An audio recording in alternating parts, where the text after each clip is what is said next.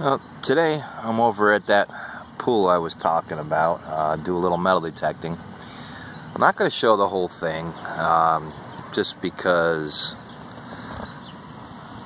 I don't know who else has been around or has noticed this spot yet, but it used to be an old public pool here, and it's just loaded with clad, and I've gotten some silver dimes out of it, a few rings and whatnot. So I'm not going to do live digs on everything because like I said, it's just loaded with clad, but wanted to put a little bit of a video out. So if I find anything today that's interesting, I'll get it on video, and maybe a little bit later I'll do a wrap up on some of the things that I found so far, like an update.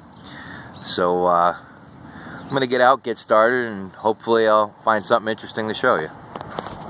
So just to give an example of what I'm dealing with here with this old public pool here, you see where that's where the pool used to be, out in the middle out there, and this is the grassy areas all around it, where you know, everybody would have put their towel down or whatever, but the signals coming out of here are crazy. It's mostly clad, but like I said, I am getting some older coins, a lot of silver dimes out of here. But this is just an example. I mean, everywhere you go. Let's see, up in here, let's just take a little walk. There's something in there. Take a little walk through here. There. Coins in there. Coins all through here. And I got to go through all this and dig all these coin signals out, because some of them could be jewelry. There's a weird signal there, the 30s. We'll check that out in a minute. But just everywhere you go.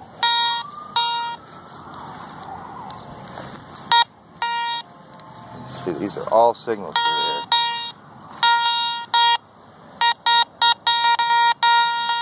Just everywhere.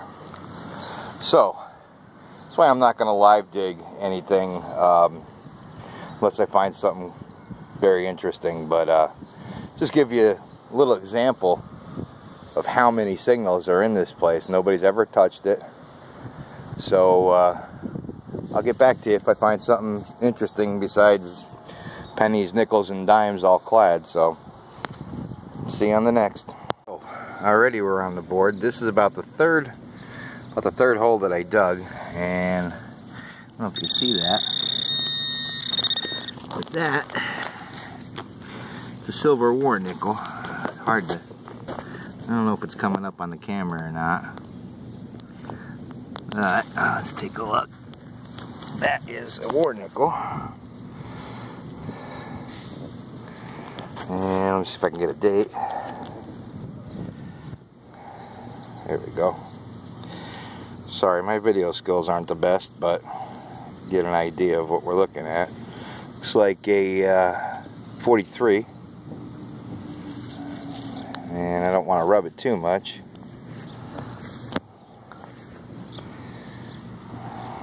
There we go. It looks like a P on there. But silver war nickel. It's about the second one of these I found here. So on to the next, and I'll film again if I find something interesting. Okay, so I'm back. I was getting a signal that sounded like a penny, but right here in the plug is a little ring. Let me see if I can get that. Sorry guys, it's sunny out and I can't see what I'm doing. There we go.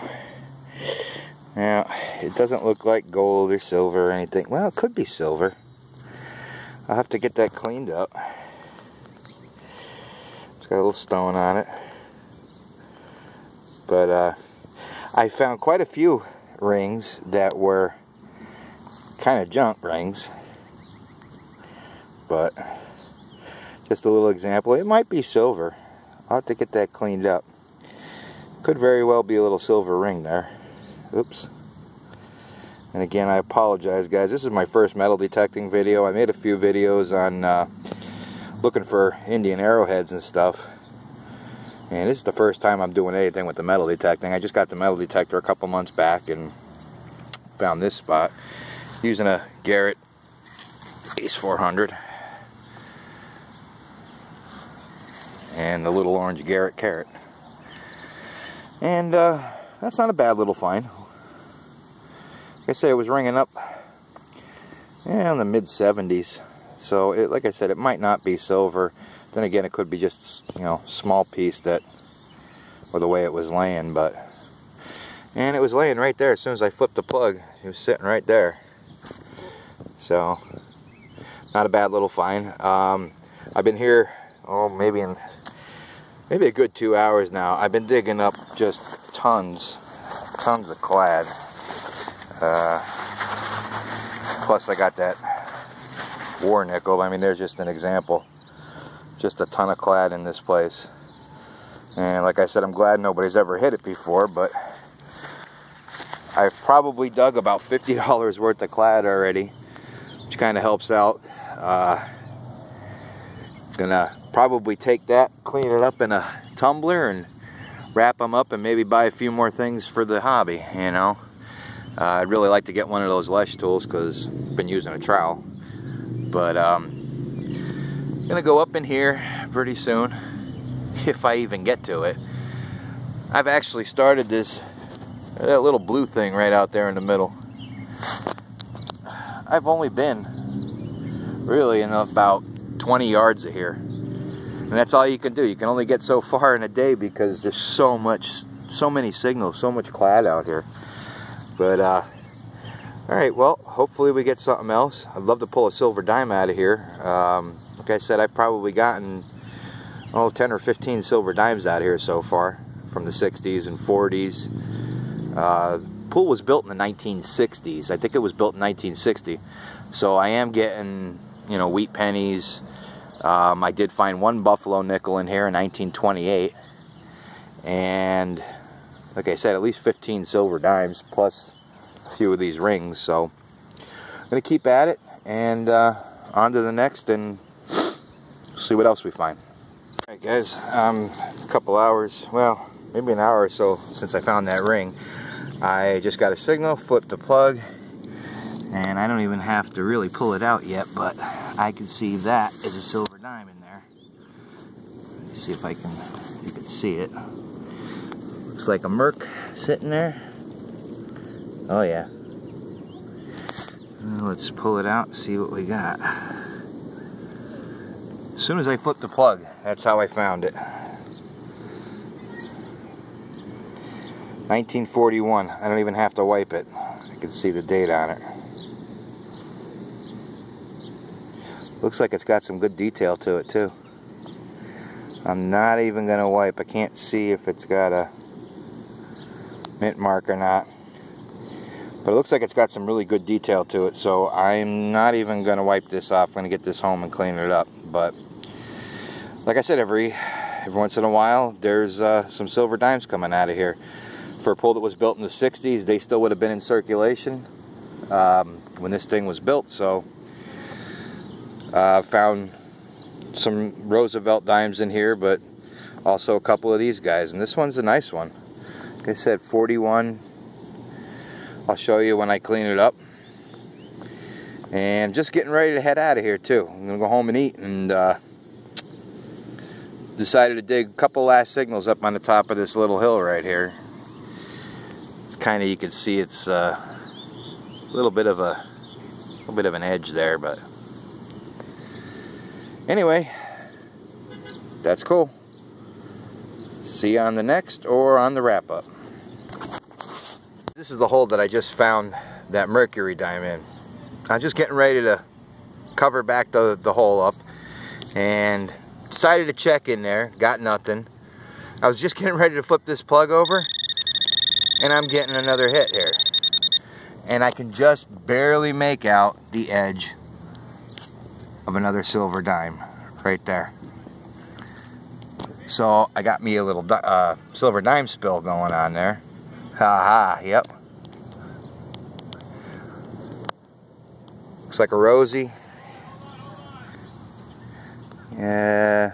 19, looks like 58, I think.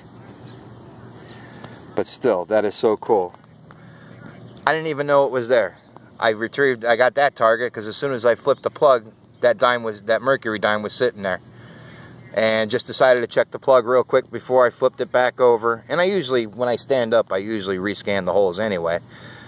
But never even saw it there. So this was 2 silver dimes in one hole. It's pretty awesome. Alright, back to the next. Hopefully we get another target here before I leave. If not, I will clean these up and show you a wrap up. So here's the wrap up today from that pool. This is the clad that I dug. We got there 6, 12, 19 dimes. Looks like 24 pennies, 5 quarters, another 15, 17, 18 modern nickels. And then we got 2 wheat pennies. Kind of hard to see them, but they're from the 50s. There's 2 wheat pennies there. This was the first good signal that I dug up. This is that 43 war nickel. It's a 43p. Let's see if I can get that for you. Let's see. You can see that 43p. This is the dime spill.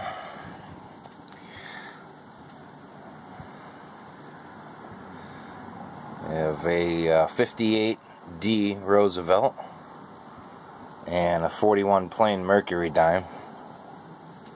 And that mercury dime cleaned up nice. It's got some good detail to it.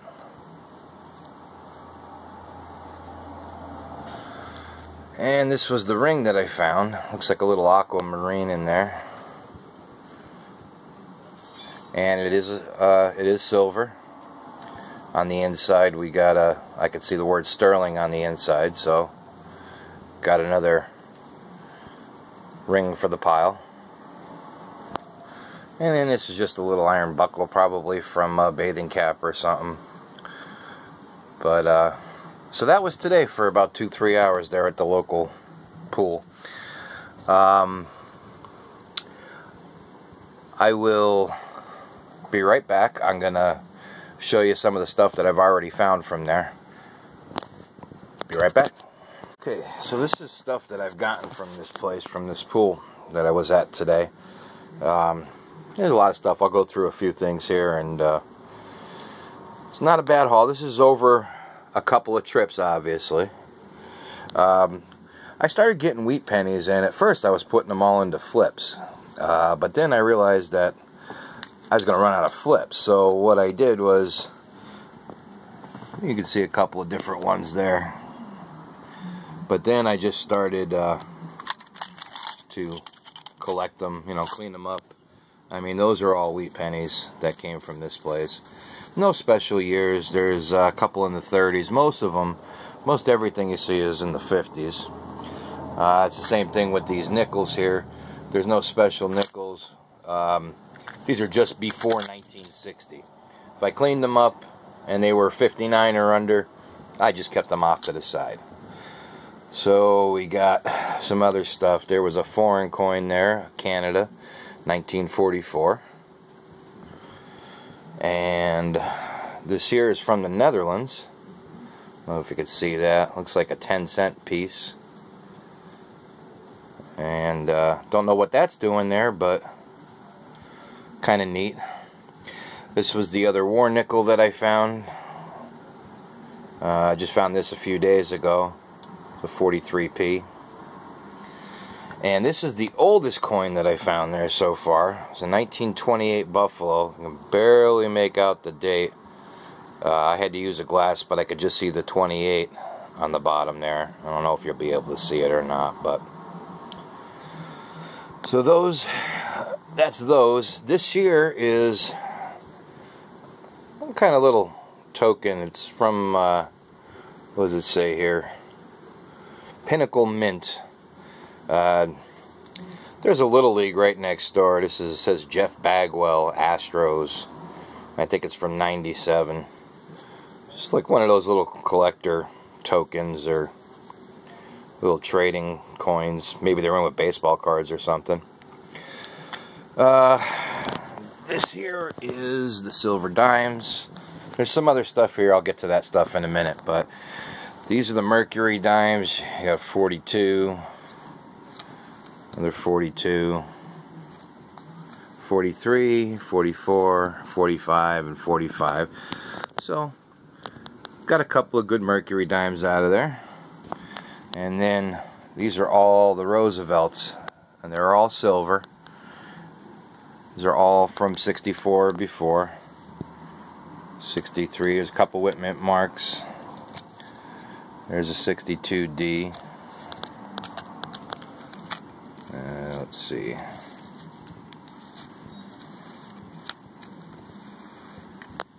Couple, let's see, 57, 53D. These are all average dates. There's a 64 in there. 58. 53D. 57 and a 60.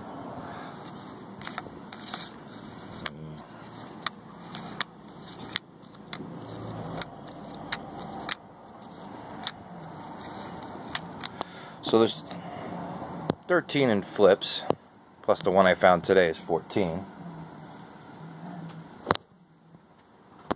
So that's on the Roosevelts. The Mercuries, I got 1, 2, 3, 4, 5, 6, plus the other one I found today. That's the stuff that's up in the corner from today. So there's 7 of those. These are some little doodads, just some buckles and whatnot, some buttons. That's some kind of junk metal, little heart, little tag.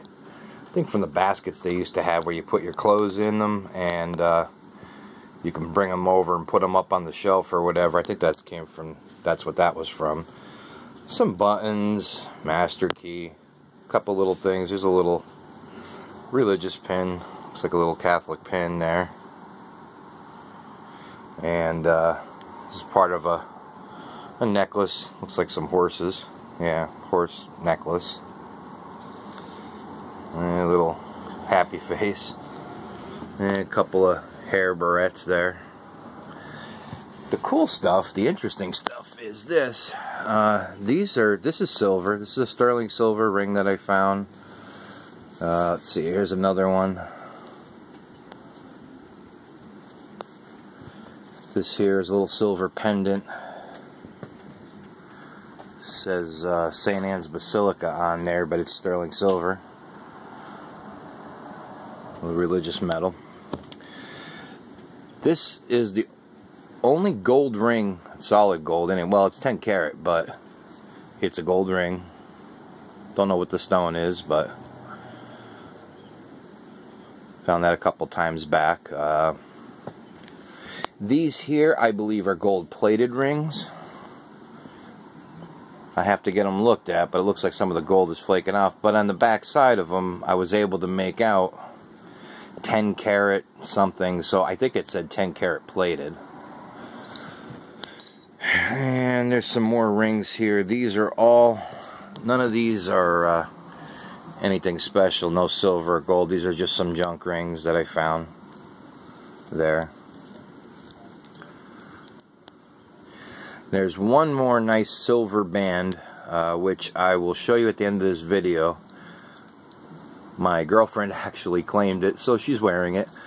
Kind of the hazards of detecting, finding something nice. You find a piece of jewelry the woman likes, and that's what she gets. So I will show that one at the end of all this. And there's one more thing I want to show you. Just hold on a minute. Yeah, like I said, there's one more thing. This is unbelievable. This is the clad coins that I've dug from there so far. And as you can see, there is a pretty big pile there. All nickels, dimes, quarters, pennies.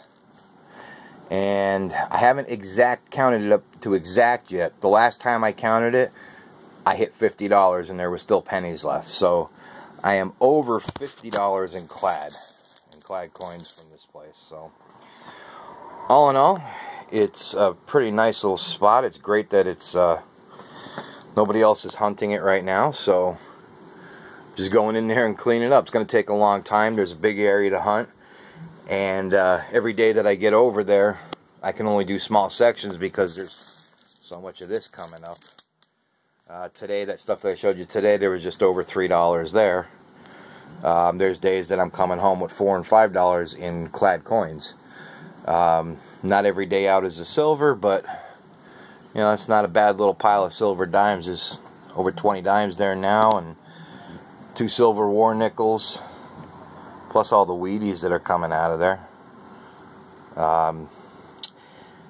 I'll show you that silver ring at the very end of this, but I want to thank you guys for watching. Bear with me. This is my first video on doing any kind of metal detecting. Tend to babble a little bit, but hope you understand. Maybe I'll get better at it as time goes by. I'll call this part 1 because I'm sure I'm going to keep going over there and hopefully pull out some more silver, maybe get a nice piece of jewelry out of there or something, but I'll keep you posted. And right now, you know, it's still June, but I'll probably be hitting this thing all summer. I haven't really gotten anywhere else, but I'll probably be working on this all summer. So, but I want to thank you guys for watching. If you liked what you see, please like, subscribe. I'm hoping to have some more videos out as soon as I can, both on metal detecting and looking for Native American arrowheads. So until next time, like I said, I'll show that ring at the end. Thanks a lot. Have fun out there, everybody. Be safe. Good luck. This is the ring that I was talking about in the before I signed off. This was actually the first ring that I found there at the pool. So this belongs with all that other stuff. It looks like a men's silver wedding band. So this was the first good thing that I found, and let my girlfriend keep it. She liked it, so that's everything from the pool up to date. And try to do another one. Like I said, I'll call this part 1, and when I get some more stuff to show or get over there and do a few live digs, I'll put them up as well. So again, thanks for watching. If you have any comments, please post them below, and thanks a lot and good luck out there.